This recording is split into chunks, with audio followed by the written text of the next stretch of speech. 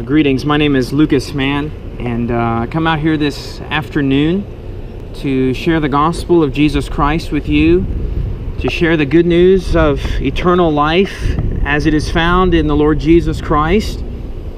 And I say all that I say because Scripture has already said it. And don't take anything I say as authoritative unless it is derived from God's Word itself. And friends, I will say that whatever I say this afternoon will be based off the Word of God. It will be found in the Scriptures. In fact, I would exhort you in the words of the Lord Jesus to search the Scriptures, to study the Word of God, and to see if these things that I say are true. And if they are true, then my friends, you are responsible before God.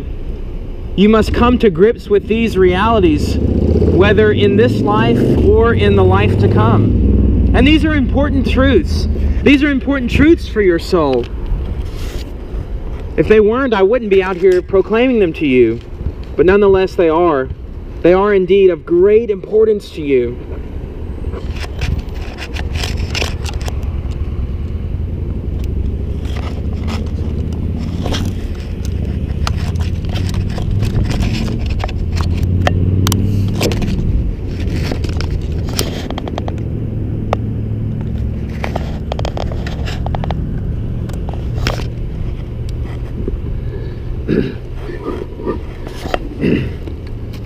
My friends, Jesus himself said in John 14:6 that he is the way and the truth and the life, and there is no other way to God but through him.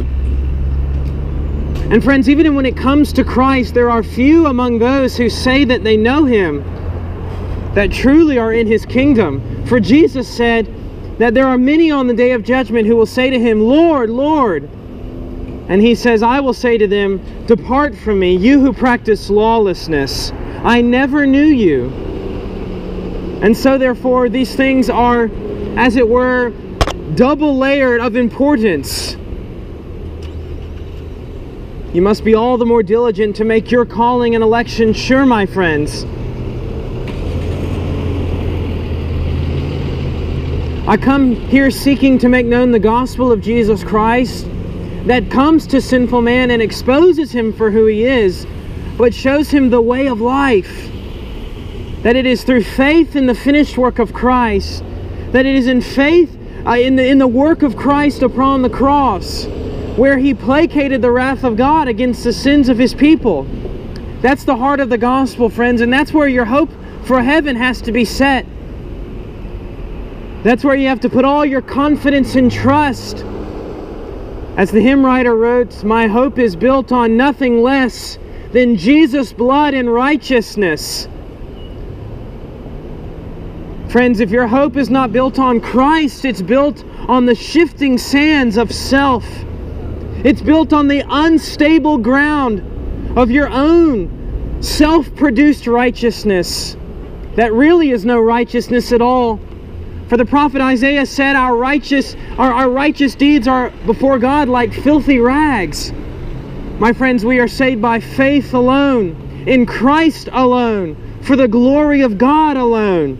Not by works of the law have we been justified, but by faith in Christ. It goes back to him.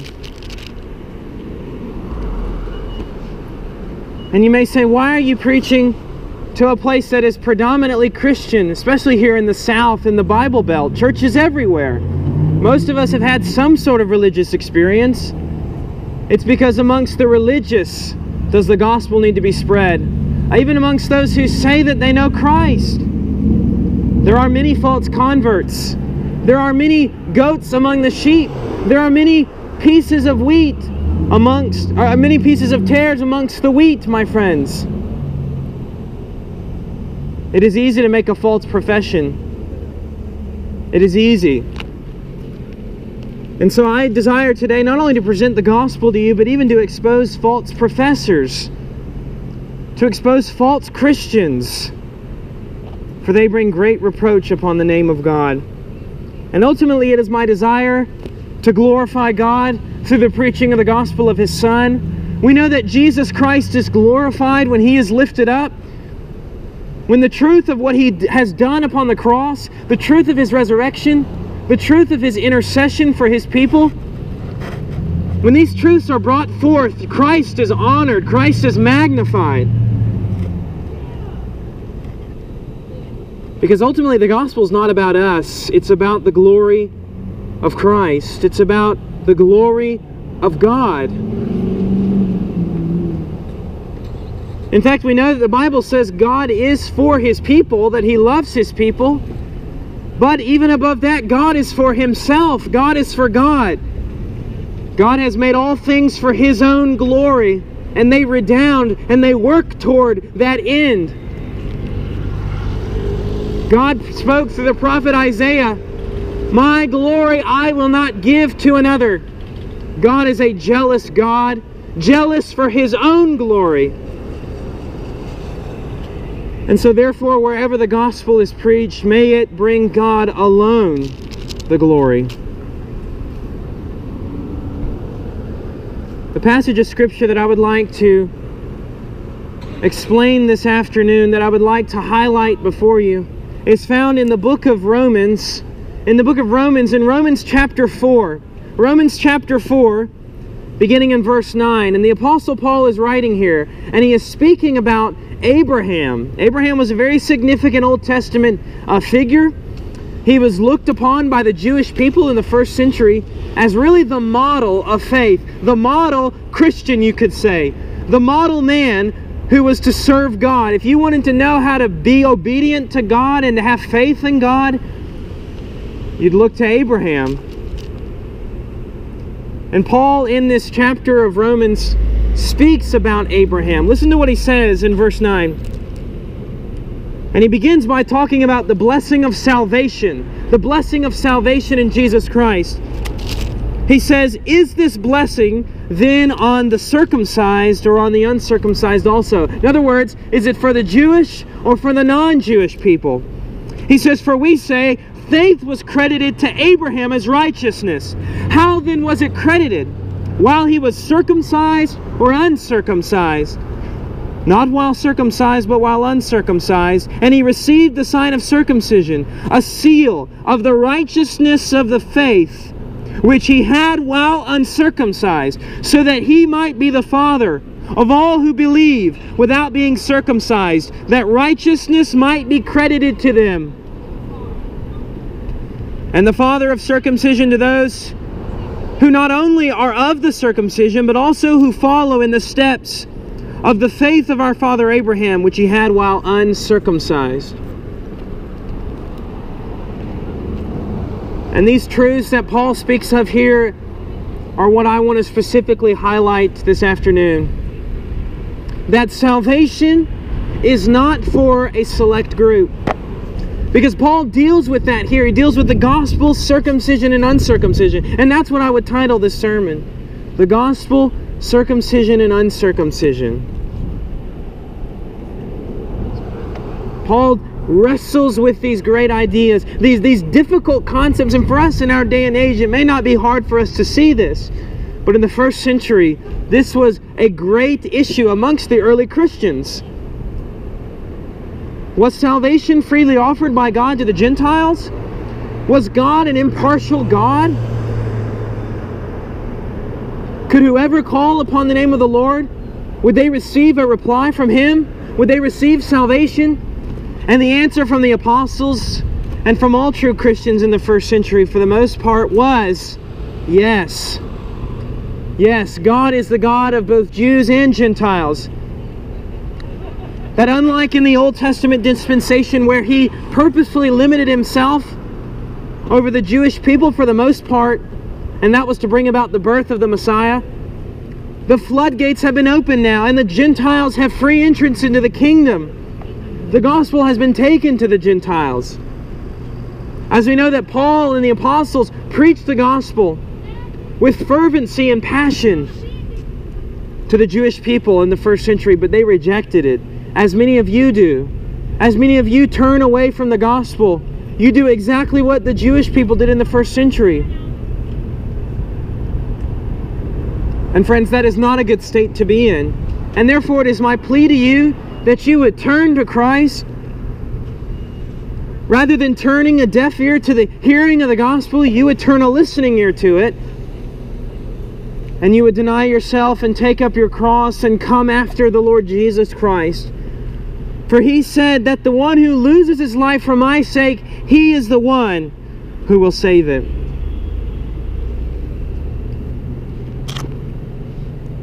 So as I said, this issue of God's impartiality for us may be easy to comprehend, but Paul deals with it very systematically in these few verses, and it's important that we consider it, because he's talking about the gospel in its essence, who it reaches, who is it for?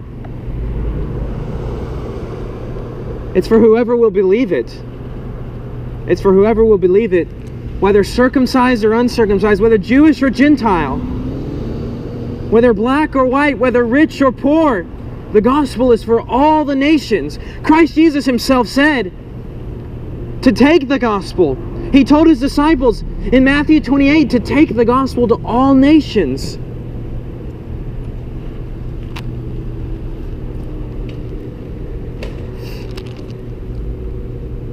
And so I want to consider these truths now. But before we do that, the context very briefly of these few verses. As I mentioned briefly already earlier, Paul's discussing Abraham and how Abraham is a model for saving faith. In fact, in the beginning of the chapter, he says in verse 1, "What then shall we say that Abraham our forefather according to the flesh is found?"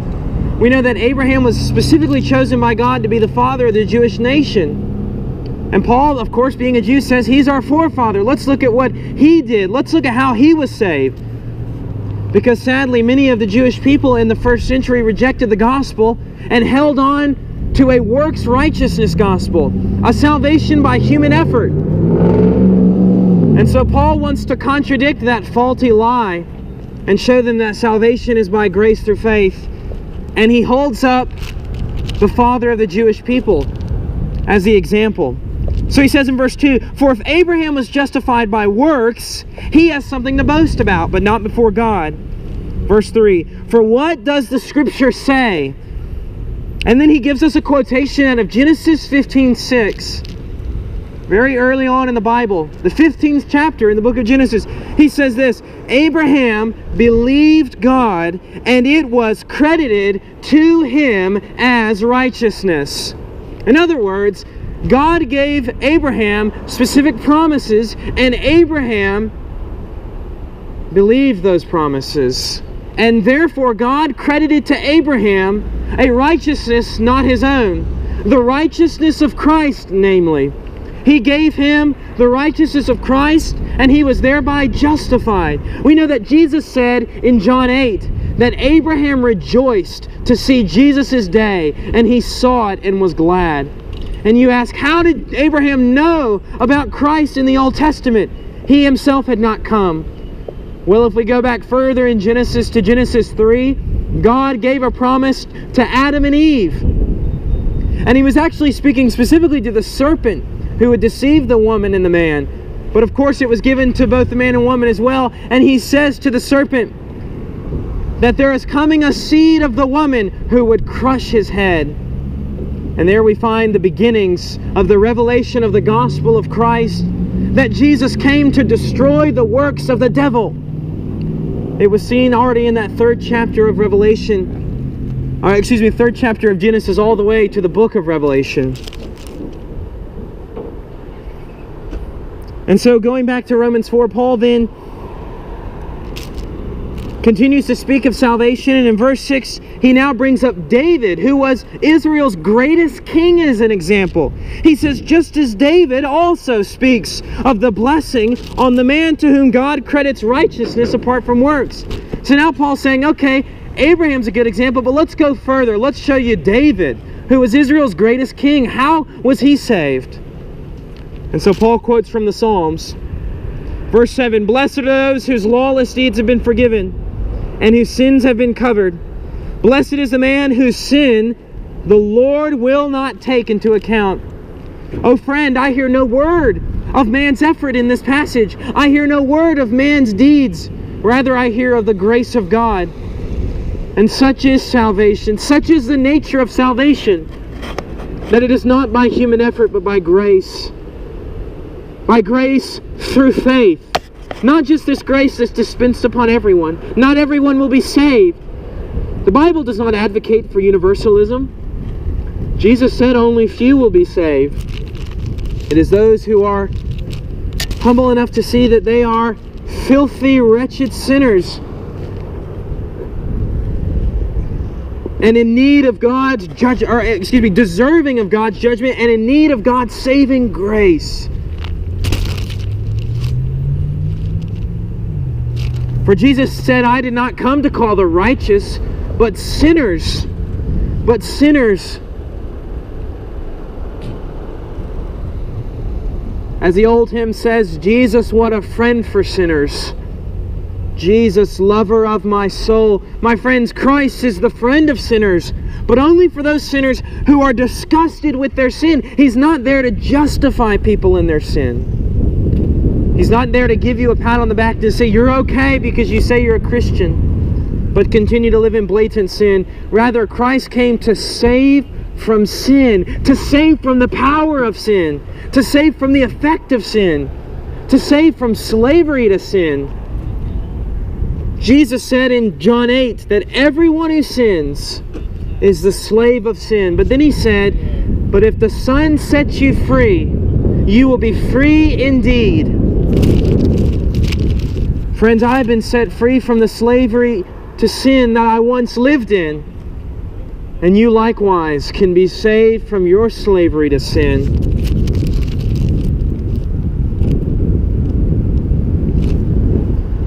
So going back there to Romans 4, that's a sufficient summarization of the context, and that brings us to the beginning of verse 9, where Paul says this, speaking of the gospel, circumcision and uncircumcision. He says in verse 9, is this blessing then on the circumcised or on the uncircumcised also? For we say faith was credited to Abraham as righteousness. Again, quoting Genesis 15:6. In other words, he's saying, well, we know that salvation is by faith, but who are the ones that can partake of this salvation? It is whosoever wills. Whosoever wills, come.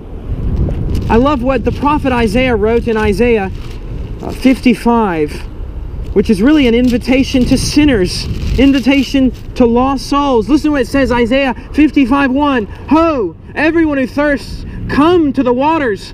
And you who have no money, come, buy and eat. Come, buy wine and milk, without money and without cost. Why do you spend money for what is not bread, and your wages for what does not satisfy? Listen carefully to me, and eat what is good, and delight yourself in abundance. Incline your ear and come to me. Listen, that you may live, and I will make an everlasting covenant with you, according to the faithful mercies shown to David.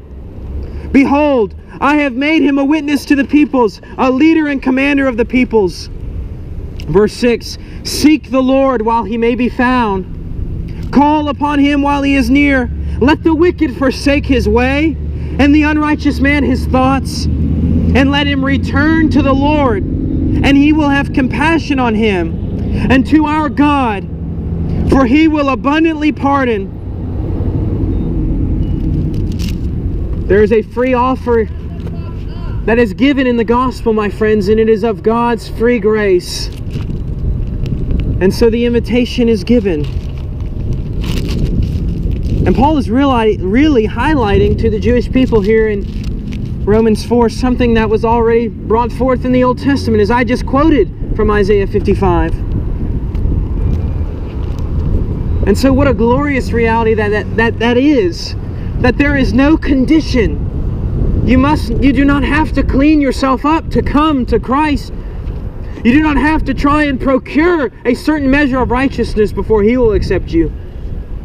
Rather, we come to Christ as we are, as sinners in the hands of an angry God, as sinners under the rightful wrath of the Almighty, seeking forgiveness, seeking salvation from that wrath.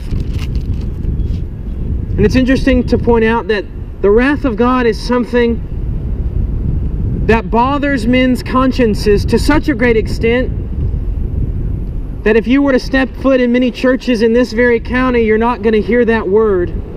You're not going to hear that spoken of a lot. The wrath of God. It makes men uncomfortable. But it's true, my friends. It's real. What does Paul say in the first chapter of Romans, verse 18? For the wrath of God is revealed from heaven against all ungodliness and unrighteousness of men who suppress the truth in unrighteousness. Friends, the gospel comes to us and says that. The Word of God comes to us and it says that to us, that we are under the wrath of God. But the good news is found in the fact that Christ, on behalf of His people, satisfied that wrath justly. See, God just doesn't sweep sin under the rug, my friends. Rather, there must be justice. There must be punishment. Someone must be penalized.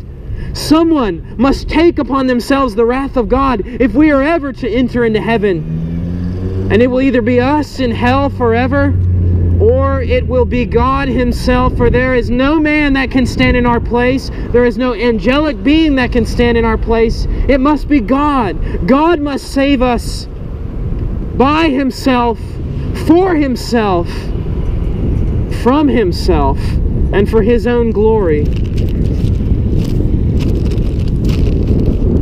But going back to Romans 4, verse 10, Paul says, how then was it credited? While he was circumcised or while uncircumcised? Not while circumcised, but while uncircumcised. And he received the sign of circumcision, a seal of the righteousness of the faith which he had while uncircumcised. One of the controversies in the early church was that many Jewish Christians told the Gentile converts that if they wanted to be true Christians, they had to first receive the sign of circumcision, which set the nation of Israel apart from the rest of the Gentile nations in the Old Testament era. And Paul and the apostles had to counter this and say, no. Otherwise, that nullifies grace. There are no conditions for salvation. It is all of God's free grace. And the apostles strongly opposed this false teaching. And so Paul shows his Jewish readers here that Abraham himself was not justified before God after he was circumcised. Rather, it was before. Rather, it was before he received that. And that circumcision was a sign. It was specifically a seal of the righteousness of the faith which he had while uncircumcised, so that he might be the father of all who believe without being circumcised, that righteousness might be credited to them. Verse 12, and the father of circumcision to those who not only are of the circumcision, but also who follow in the steps of the faith of our father Abraham, which he had while uncircumcised. So Abraham is now the father of the Jewish nation, yes, as we know clearly from history, but now also the father, spiritually speaking, of those Gentile believers in the gospel. And so we find that Jew and Gentile are brought together in unity. There is a unity in Christ amongst men. In fact, my friends, I will say this, that in our day and age, we are surrounded by belief systems that divide men up unnecessarily.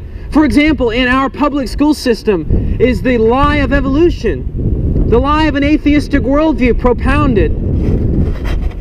And children are taught that there are certain races that have developed further. In fact, that's where the idea of, for example, Hitler's racism against the Jews and even black people came from, was an evolutionary worldview.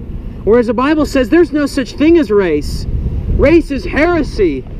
We know from Scripture that God made all men from Adam and Eve, that we all descend from the same ancestors.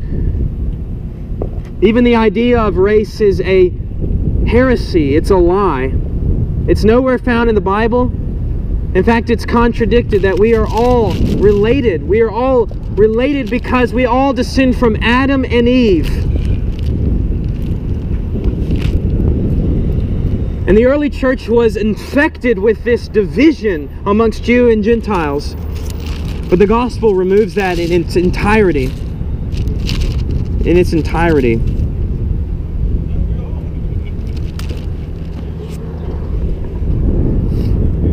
mentioned earlier that the wrath of God is revealed from heaven, and that is true. See, my friends, we must understand the character of God if we are to understand the gospel, if we are to understand salvation.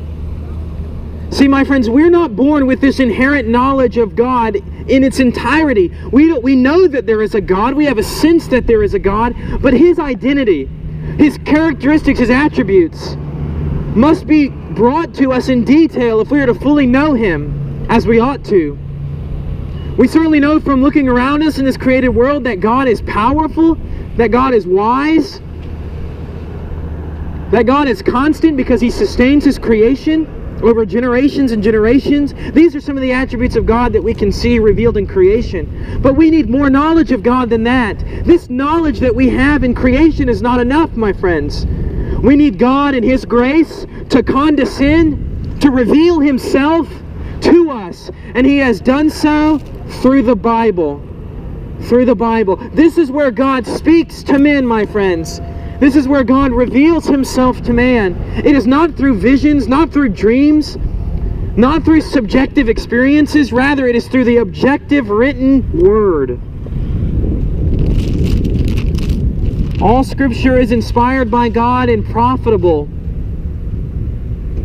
It is profitable for us, my friends. And in Scripture we do find, as I quoted earlier, that God is a wrathful God. We know from the Old Testament book of Leviticus and even in the New Testament that the holiness of God is spoken of. The holiness of God.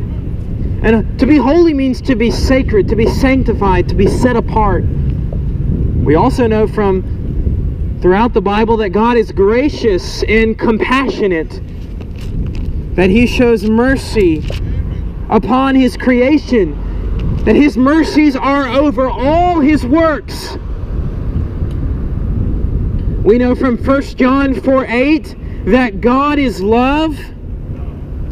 These things are true. But my friends, do not think that you can pick the attributes of God that make you comfortable and ignore the ones that make you uncomfortable.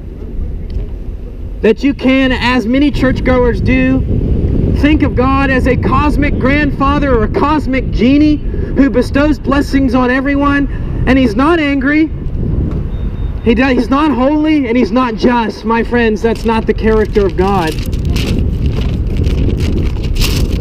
In fact, what do we find in Psalms? In Psalm 5. In Psalm chapter 5, verse 5, the psalmist writes, "The boastful shall not stand before your eyes. You hate all who do iniquity. You destroy those who speak falsehood. The Lord abhors the man of bloodshed and deceit." Friends, we must deal with this God. Not a God of our own imaginations. Not a God who is even spoken of in the pulpits of many churches here. Rather, we must go to the Scriptures. We must seek out what the Scriptures say. It's not what I think. It's not what you think. It's what does the Bible say.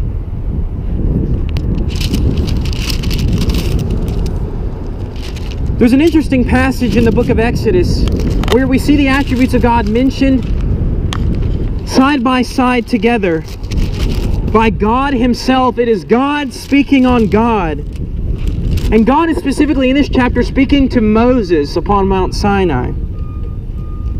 He says this in Exodus 34 verse 6. It says, "Then the Lord passed by in front of him and proclaimed, the Lord God, compassionate and gracious, slow to anger, and abounding in loving kindness and truth." And we all say, yes, that's true. Praise God. And then we read verse 7. The sentence is finished. "Who keeps loving kindness for thousands, who forgives iniquity, transgression, and sin, yet He will by no means leave the guilty unpunished." My friends, we see here that these attributes of God are lined up beside each other. God's grace, kindness, and mercy, but then His holiness, His justice, His holy wrath.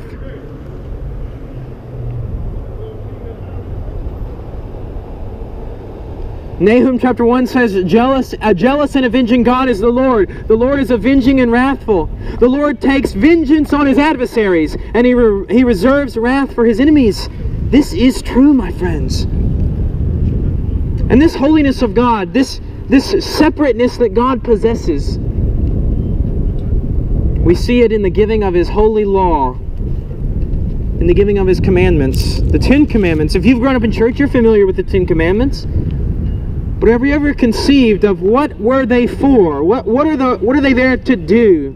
A few things actually, but one of the main things is they are there to show us the character of God. How God is holy. What is God's standard? What does God see as right? And what does God see as wrong? We have to know this. We don't know this on our own. This needs to be shown to us. And so we find, as you probably will remember, that God says things like, you shall not lie, you shall not steal, you shall not murder. God says there also in Exodus 20 that you shall not commit idolatry.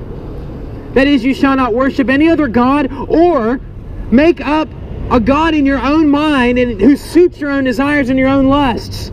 And you may even call him the God of the Bible. That's idolatry.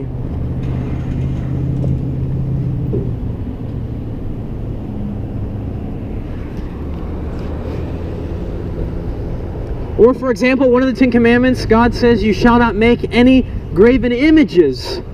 You shouldn't worship images. And in churches like the Roman Catholic Church or Eastern Orthodox churches, or even some Protestant churches, there are pictures of Jesus, pictures of the members of the Trinity everywhere. And that's blasphemy. That's blasphemy. And so we see God's standard of morality. It's really high. It is a really high standard because God himself is perfect. Perfect. In fact, there's a story in Mark 10 where the rich young ruler comes to Jesus. He says, what should I do to inherit eternal life? And you know what Jesus says back? He says, keep the commandments. And he lists some of the 10 Commandments. If we want to experience life, we have to keep the commandments that God gave. But here's the issue, my friends, and you know this yourselves. You know this inherently because of your conscience. Because your conscience tells you this, that we cannot keep those commandments. This is where the issue lies. See, in the garden, before any evil thing had happened, man was there in the garden. Adam and Eve were there in the Garden of Eden. And the creation was perfect. However, God gave one restriction, that they were not to eat of a certain tree in the garden. That they were forbidden to do so. And we know that the devil, that Satan, tempted the woman and the man, and they fell. They broke God's law. They broke his command. And we know what happened from Romans 5 and from all of Scripture, that all mankind and all creation was interrupted by this entrance of sin into the world, and all things were corrupted.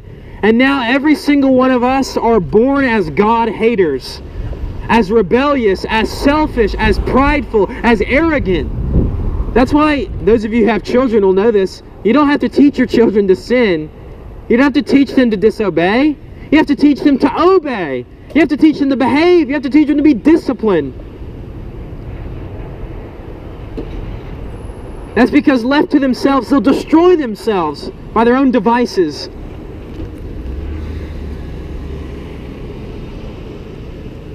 And so we're all born into this state. We're all born in Adam, under Adam's headship, under Adam's federal headship. Born as God haters and dead in sin and altogether ungodly. Paul highlights this in Ephesians, in the book of Ephesians in chapter 2 of that wonderful book. He says this, Ephesians chapter 2 verse 1, and you were dead in your trespasses and sins, in which you formerly walked according to the course of this world, according to the prince of the power of the air, of the spirit that is now working in the sons of disobedience, Among them we too all formerly lived in the lusts of our flesh, indulging the desires of the flesh and of the mind, and were by nature children of wrath, even as the rest. Many of you, my friends, I just described. And the hope of the gospel for sinners like yourselves and sinners like me, I'll say that I'm the chief of sinners, and I'm in greatest need of salvation. It is found in Christ, my friends. It is found in the work of God in the heart of man.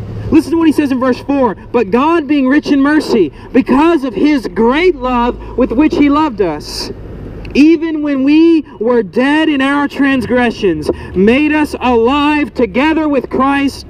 By grace you have been saved, and raised us up with him, and seated us with him in the heavenly places in Christ, so that in the ages to come he might show the surpassing riches of his grace in kindness toward us who are in Christ Jesus. The only hope for sinful man is the work of God, whereby he raises a dead sinner to spiritual life in his Son.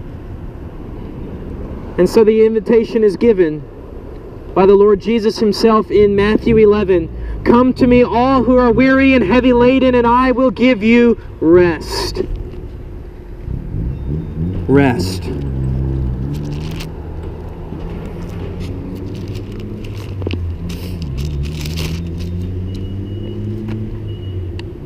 But specifically highlighting those commands, God says, you shall not lie. My friend, have you lied? God says, you shall not steal. Have you stolen? These are simple things, but when you really think about it, they're impossible for us to keep. Impossible in our sinful state. You shall not commit idolatry. You ever worshipped anything or a false god or a god of your own making? That's idolatry. You ever served yourself rather than God? Then that's idolatry. Or as I mentioned earlier, pictures of the members of the Trinity, pictures of Christ. That's blasphemy. God is not represented by images on earth. In fact, in Exodus, when God brought the Israelites out of Egypt, they made a golden calf, and Aaron told the Israelites that that was God, that that's how God looked. And we know that God's anger burned against the Israelites because they thought that God could be represented by an image. Friends, if you have pictures of any members of the Trinity, burn them, throw them away. It's blasphemy. It's blasphemy.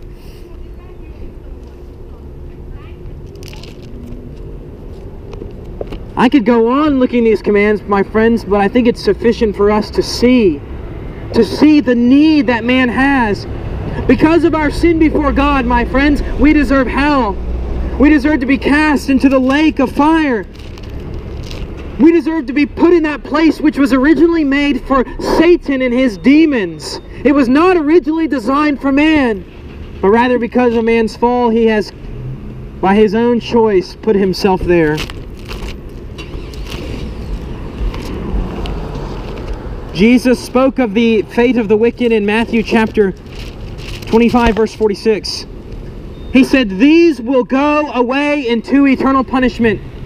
The horrors of hell are great, my friends, but what is so bad about it is that it is eternal, that it never ends. Just as heaven goes on and on forever, just as those in heaven experience perfect bliss in the presence of God for all eternity, so do those who reject the gospel, so do those who have transgressed the covenant of works, who have trampled underfoot God's laws, so do those who have done these things receive that eternal punishment for their sin.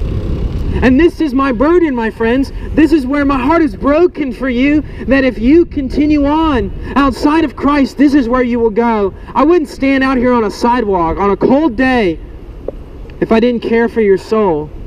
If I didn't love you enough to say this, I wouldn't be out here. But I do, friends, and I want you to know, I want you to realize the state that you are in before God. The Scripture says it is good to fear God. We need to have a holy, a perfect, a righteous fear of God. Because what is prevalent in our day? To treat God lightly. To almost joke of holy things. but rather we need to fear God. He is the one who can destroy both the soul and body in hell. Jesus told his disciples, do not fear those who can destroy the body but cannot touch the soul. Rather fear God who can destroy both the body and the soul in hell. That's the word of Jesus. That's not me. If you conceive of Jesus as some feminized New Age speaker, then you probably have not read the Bible. Because Christ said very offensive things. He was gracious, very loving, very merciful, but he was bold. He called the Pharisees in his day, you brood of vipers. He called them sons of hell. He wanted to rebuke them. It wasn't that he hated them. He wanted to rebuke them. Show them the errors of their ways. My friends, I'd rather wound you with the truth. I'd rather shoot the arrow of truth into your heart rather than comfort you with lies. Comfort you with lies. Think about all those phony preachers on television. They have the nice suits. They have the big jets. Joel Osteen, T.D. Jakes, Joyce Meyer, Paula White, Beth Moore, all those liars. They stand up there and they say what people want to hear.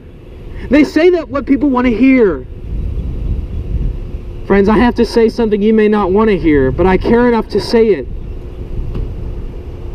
The one who loves you enough is the one who tells you the most truth. So listen, friends, this is truth.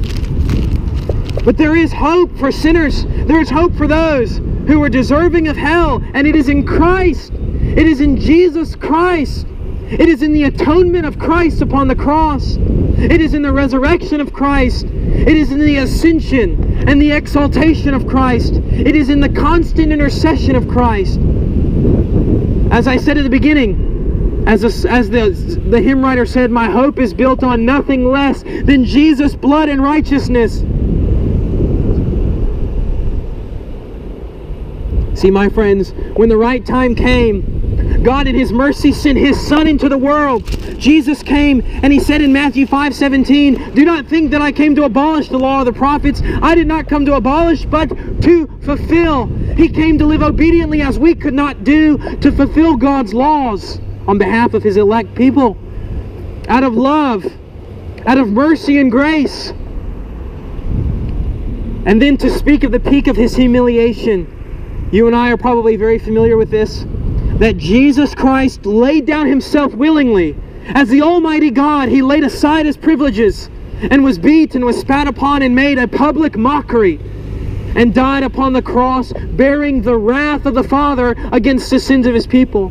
Upon the cross, Christ, being holy, harmless, and undefiled, was clothed, as it were, in the filthy garments of the sin of his people. Jesus was credited with having committed the sin that I've committed and bore the wrath that is due unto me upon his own shoulders. Listen to how Isaiah 53 says this. Isaiah 53,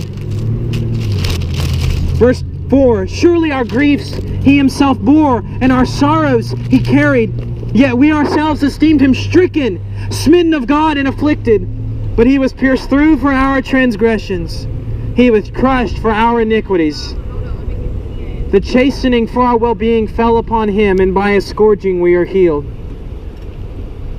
Verse 10, but Yahweh was pleased to crush him. Upon that cross where Jesus died, the wrath of God was satisfied. It was put away for the sins of his people. And 3 days later, we know that Christ was raised from the dead, that he was vindicated by the Father, that Christ is alive today and forevermore. And after that, he ascended into heaven. And we know from the book of Hebrews, it says 3 times in Hebrews, that he sat down at the right hand of God. 3 times. First at the beginning of the book, 1 at the end, and 1 right in the middle. It's as if the author of Hebrews wants us to understand this, that Christ sat down. The work of redemption has been complete. Don't think that you can add something of your own making to the work of Christ. Don't think that you can add some sort of religious merit to the atonement of Christ. What an offense that is to the Son of God. Those who think that salvation is partially of Christ and partially of them don't know Christ. Friends, Jesus is jealous for all the glory, and he wants all of it. And so when he saves a man, he will do it all by himself, all for himself. And so the call of the gospel, my friends, in light of what Jesus has done, is that you repent and believe it. Is that you repent and believe it. God calls all men everywhere to repent and to believe the gospel. Now, repentance simply means that we recognize our sin as what it is. That we recognize that we have transgressed God's law and that we cannot save ourselves from the plight that we deserve, from the punishment that we deserve, from the plight that we are in, and that we endeavor to flee that sin and to turn from it.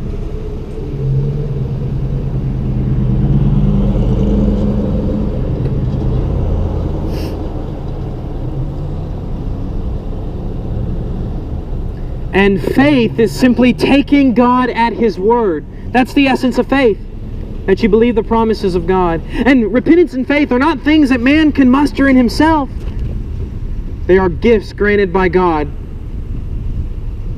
It's not the will of man, it is the will of God. We know from Romans 9:16, it is not of the one who wills or the one who runs, but on God who has mercy. And the promise is for those who will repent and believe that God will forgive them of their sin, past, present, and future, on account of the work of Christ, and that He will impute to their account the righteousness of Christ. That is what is meant when Paul says in Romans 4:3 that Abraham believed God and He reckoned it to him as righteousness. That's the righteousness of Jesus Christ. Jesus takes my sin and I receive His righteousness by grace. By grace. And this gospel is not only for the lost, but for the believer. And so if you're a Christian, the gospel is for you to dwell and to meditate upon daily, but then to go and make known to this lost and dying world. And I will say this very briefly. For those who have been saved, they now have new hearts and new desires, new affections. They no longer want to live the way that they used to live. They now love the things that God loves and hate the things that God hates. They are born anew by the grace of God. So if you say that you're a Christian but you haven't been changed, it's because you never became a Christian. You may have taken upon yourself the name of a Christian. It's not that we are saved by our work. Rather, it is the work that evidences the fact that we've been saved. Actions speak louder than words, as the old phrase goes, and that is true, my friends.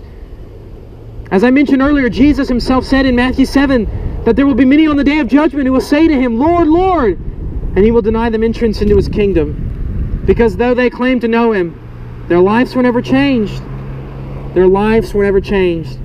So if you are in such a state, repent and believe. It is all by grace to the glory of God. That's the end of it. That is the chief end of man. The Baptist Catechism, question 2, what is the chief end of man? Answer, man's chief end is to glorify God and to enjoy Him forever. And that is certainly the end of this gospel. The glory of God. And quite fitting that I'm preaching from Romans 4, because if we go over to Romans 11, Paul has already sufficiently discussed the issue of salvation, the sovereignty of God in salvation, many other things as well. He says this in verse 36 of Romans 11. For from Him and through Him and to Him are all things. To Him be the glory forever. Amen. How true that is.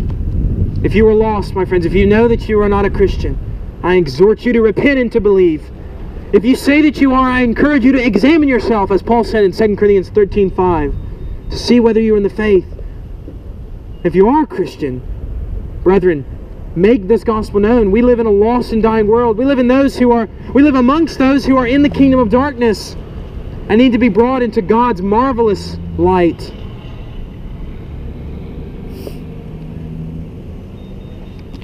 So we've seen here in Romans chapter 4, in verses 9 through 12, that whether Jew or Gentile, the gospel is for all men. It's for those who believe it. And Abraham is an example of that, for he was saved before his own circumcision. We've seen that God is holy, and that we are separated from Him because of our sin and deserving of hell.